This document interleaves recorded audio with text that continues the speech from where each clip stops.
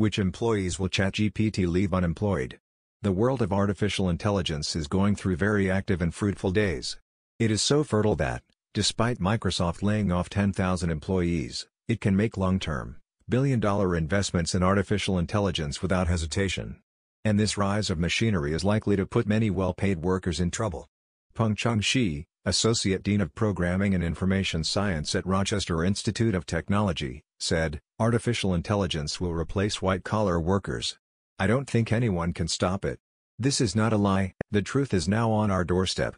Many industries, such as finance, healthcare, publishing, are in danger," she says, but he also says that while AI continues to grow astonishing, people can learn how to rein in this technology. Passes the exam, does the job. Artificial intelligence has already started to come to the fore in some areas. In particular, ChatGPT has shown that it can be a candidate for many jobs. When it was revealed that publisher CNET was writing news to artificial intelligence, the reaction they received from social media caused them to take a step back. The academic world was also shaken by the news that ChatGPT scored better than many people in the MBA exams held in the USA. Darren Hick, professor of philosophy at Furman University in South Carolina, also says he felt humiliated when a student discovered he was cheating using ChatGPT. Chinmay Hegde, associate professor of computer science and electrical engineering at New York University, says, "Darren Hick and others are right to be concerned. Certain jobs, such as journalism, higher education, graphics and software, are threatened by being filled by artificial intelligence." Hegde rates the current state of ChatGPT as very good, but not perfect. At least for now. Here are the professions most vulnerable to fast learning and ever-evolving technology. Education. She says ChatGPT, which is now banned in the US and New York schools, could easily teach. Stating that the software will be most effective in middle school and high school level courses, she says, although there are errors and informational errors, they can be easily corrected. In short, it is enough to train ChatGPT for this. But for higher education, both she and Hegde think courses will continue to need a human leader, at least in the near future. Finance. In an interview with the New York Post, she states that Wall Street may see plenty of layoffs as robots like ChatGPT continue to develop. It will affect commerce as well, but in the investment banking department, they hire college graduates and work like a robot for 2 or 3 years to model Excel. You can get AI to do this much faster. She is confident that even though the data sheets fall into the hands of artificial intelligence, important financial and economic decisions will remain in the hands of humans. Lawyer and company management. AI can find its place in both courtrooms and boardrooms. ChatGPT succeeded in passing 4 of the law course exams held at the University of Minnesota at the C+ level. It is also underlined that ChatGPT, which can pass the MBA final exam designed for the Wharton School in Pennsylvania, is very knowledgeable about the work of analysts, managers and consultants. Medicine. Artificial intelligence can diagnose a patient in a few seconds.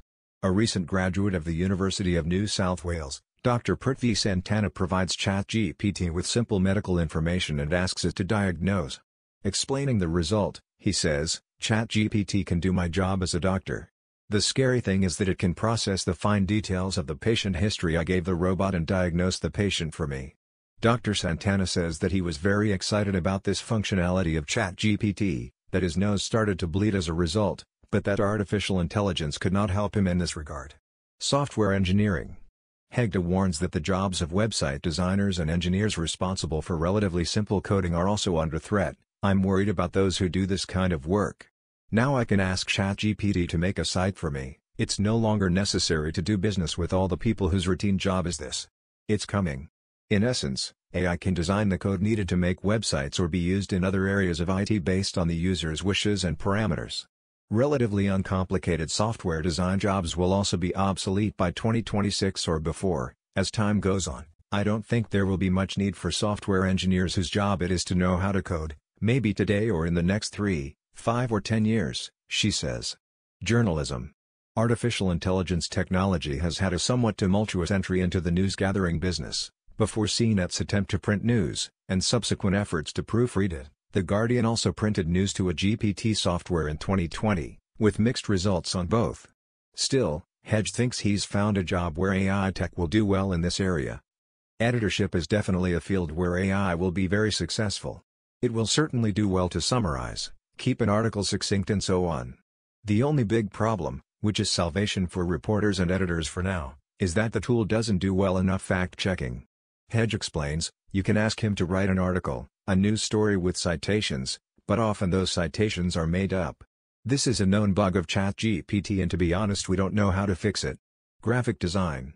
OpenAI, the developer of ChatGPT, released a new tool in 2021, DALL-E.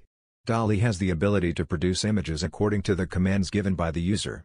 Along with Crayon, Stable Diffusion, and Midjourney doing similar work, the tool is a threat to many in the graphic and creative design industry, says Hegde.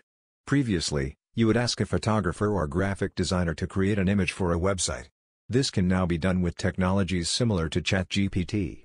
She says he had DALL-E paint a cubist portrait of the rabbits for the Lunar New Year, and the result was fantastic. However, he goes on to say, I also wanted a Matisse-style image, but it didn't work as well as the Picasso-inspired painting. In addition, there is a copyright problem in AI-based images. Getty Images took legal action against Stability AI, the parent company of Stable Diffusion, alleging that the software copied and processed millions of copyrighted images.